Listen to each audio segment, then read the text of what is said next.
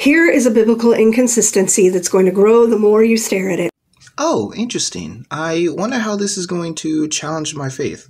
In the New Testament and Christianity, there's this doctrine that God and Jesus belong to the whole world. Oh yes, it started with Judaism, but this new covenant means that everyone in the world needs to be saved. I remember sermons when I was a Christian that said even before Jesus incarnated and died, the way to become saved is the same. Believe in him, that he is coming, that he is going to save the world. The problem is, the Jewish God did not give two shits about anyone except the Israelites.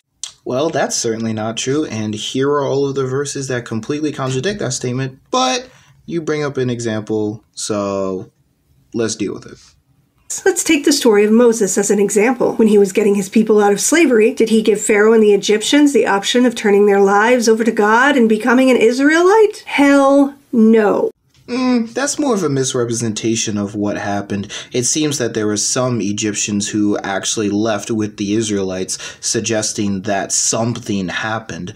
It's because when they left Egypt, they were a mixed multitude. Not to mention, Pharaoh and people had numerous chances to listen to what the God of Abraham, Isaac, and Jacob had to say, and they didn't.